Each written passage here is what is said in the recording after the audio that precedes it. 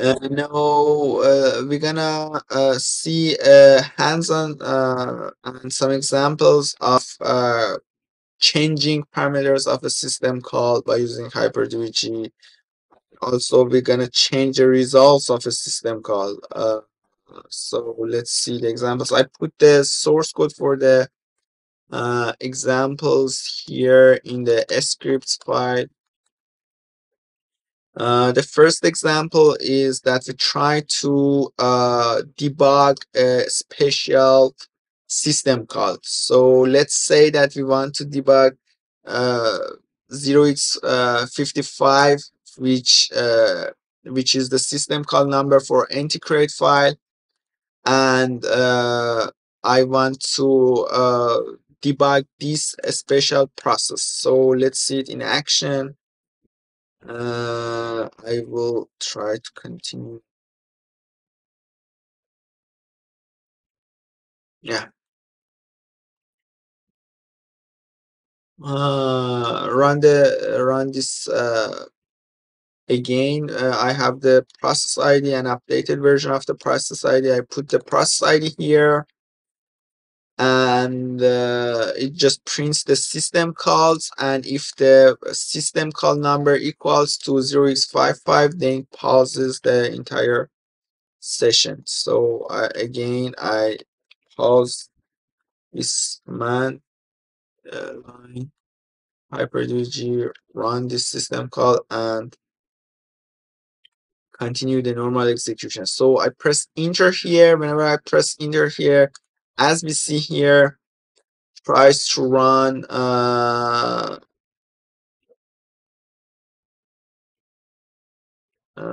as we see here actually. Uh, After a breakpoint, it tries to run anti-create file.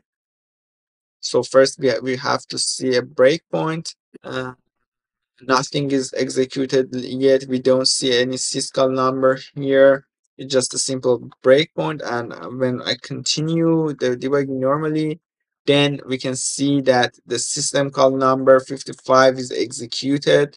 And now we are in the middle of executing the system call. Pause the system on a system call. So I can see the parameters here. This is the first parameter to this system call. This is the second parameter, and this is the third and fourth parameter to the system. Again, I have a example here in anti-create file. The execution is let's just show the anti-create file. Yeah. In anti-create file, which is the kernel function, both an ntdll and kernel function. Um, Here's the way that we pass the uh, parameters. As you can see in the third parameters, we have object attributes, and here in this example, I just want to intercept the third parameter, and it's a simple printf which prints adds 10 bytes to the R8 or third parameters and adds 0x8 to them, and then finally dereferences everything and shape and show it on format of a Unicode string. And this is the same as the previous example that we see in the previous sessions. We in the previous sessions we we did the same thing for object attributes. We saw it previously, so I just avoid to re-explaining it and just try to execute it. As you can see that this function, this command prints the name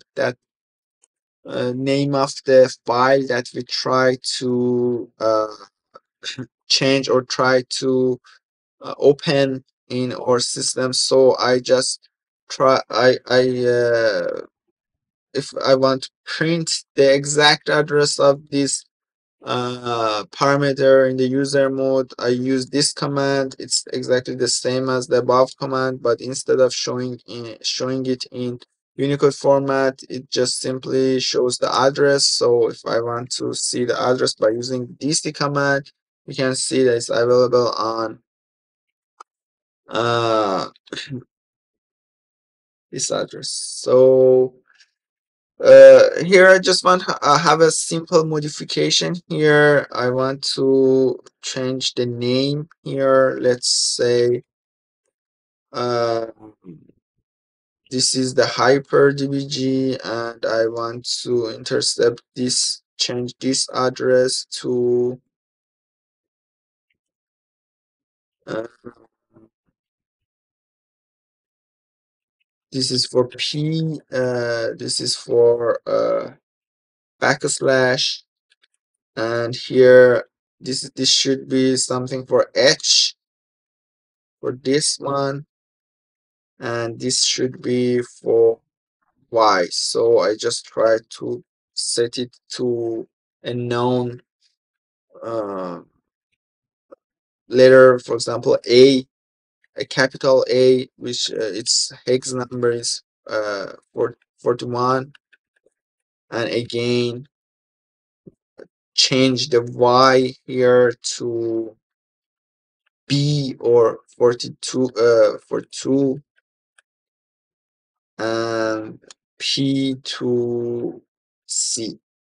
Yeah, here's just a simple example of, I just want to show you how we can modify these parameters. And also we ran before, I mean we have this file already, because this is the second time that we try to run this system call process. So we already have the file, but the file that is here is not for current run. The current run of the program is not yet executed, so the file is not made yet. I just modified the file name to something like abcderdbg, and before continuing the system call parameters are now modified, so I continue the execution. Yeah, what you can see here is the list of the system calls that in this example I try to print the system call number for all the system calls. So here we have a list of system calls here. These system calls relate to the graphic or Win32K, and these system calls relate to NTOS kernel. And as you can see that the file name is modified. It's the name is not HyperDbg anymore. It's abcerdbg, and again we have the same parameters here. Now let's see the last example. In this example, we again use the same file. I just want to delete these files, and yeah. Um, okay.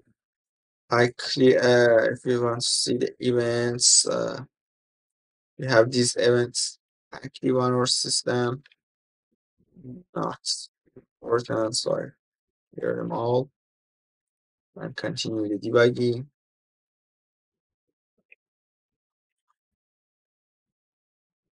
Mhm. Okay, I just run this process again, and here is the process ID along with thread ID. I change the thread ID here. In this example, like what we see in the previous slides, and then we in the systhread hooking, we see this example that we try to modify uh, the uh, that we want to modify, or we want to see the result of a sysret instructions. And in this example, I try to modify the arrayx, which is the return value from the kernel to the user mode, to this special value. So let's see it in action. I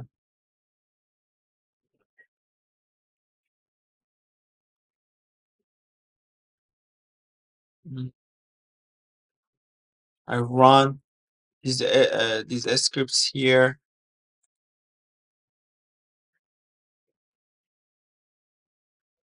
Yeah, it was okay. Simple continue the debugging normally, and oh, we forget to change the name of the thread ID. So here is the thread ID. I will manipulate it here.